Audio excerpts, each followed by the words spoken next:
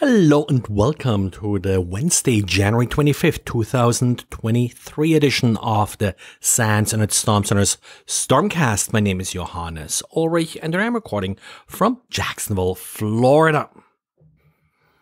I summarized yesterday's Apple patches, so if you're interested in how much overlap there is between different Apple operating systems, you may find this helpful. As usual, there's quite a bit of overlap here because these operating systems between iPadOS, iOS, macOS, and so on are sharing quite a bit of code.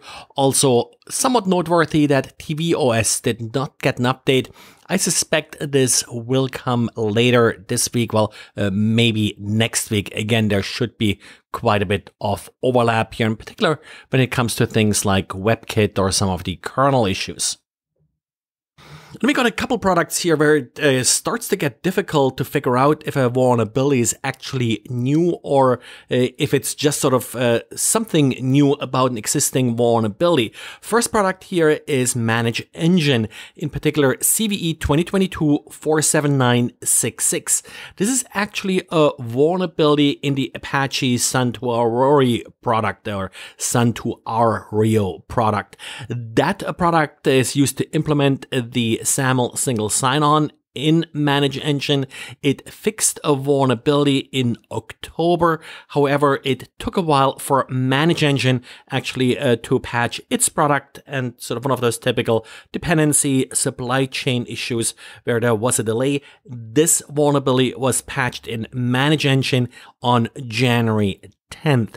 On January 18th, which was late last week, and I think I covered this, Horizon 3 AI did then come out with a proof of concept.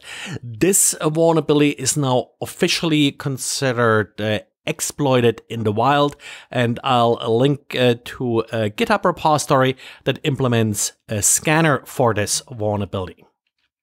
The second product is KSMBD. That's the kernel module for the Linux kernel that implements the SMB protocol. Well, we had the famous vulnerability CVE 2022-47939 just before the holidays, and then the one after the holidays, and that's CVE 2023-0210.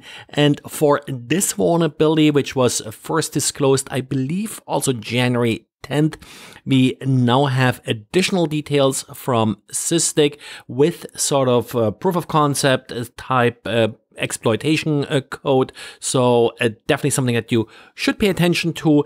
The mitigating factor here is that it's not enabled by default. And of course, SMB should not really be exposed across any kind of perimeter.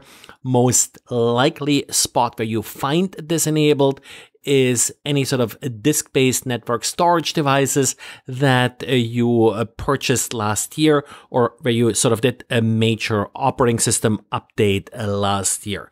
But other than that, it's one of those things you really need to keep an eye on and try to figure out if any of the systems that you have are running this, because there's a lot of attention also currently focusing on this kernel module. So expect more to come.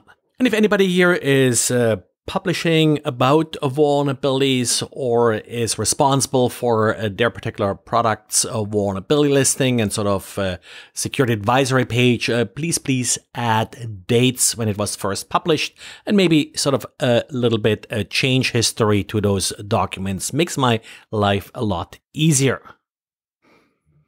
And when it comes to encryption, well, it's not like a good wine. It doesn't get better with age, and you always have to be ready to upgrade whatever you are doing with encryption as the attacker is gaining more CPU power or as weaknesses in algorithms are being discovered. And one place where this is sort of very obvious recently is password managers. We of course had the big LastPass problem where secrets were leaked that were hashed, but maybe not sufficiently hashed.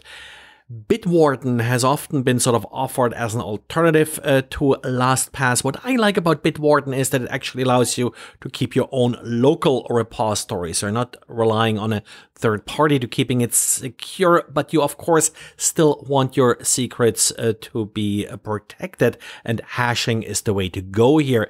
The big problem with Bitwarden was how many iterations of the password-based key derivation function 2 or PBKDF2 hash are being used.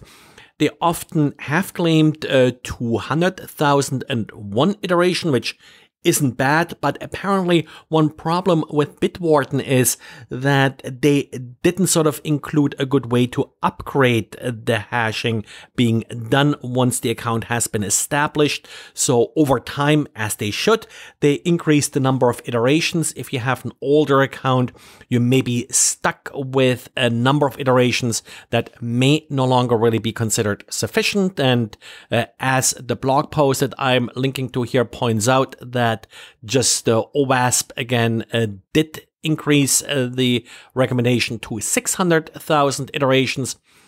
The number of iterations isn't really all that critical here. How many iterations you exactly have, it just slows down the attacker, but the ability to upgrade the iteration and even upgrade the hashing algorithm is something that sort of needs to be designed into these products, as they, like I said, don't get better with age and have to be at least annually, every other year or so, to be upgraded to stay ahead of the attacker's capabilities. And just quickly, Sans also today made one of my Packet Tuesday recordings live, sticking with IPv6 for this episode. This time it's neighbor discovery, which goes well with last week's topic, router advertisement. Thanks for listening, and talk to you again tomorrow.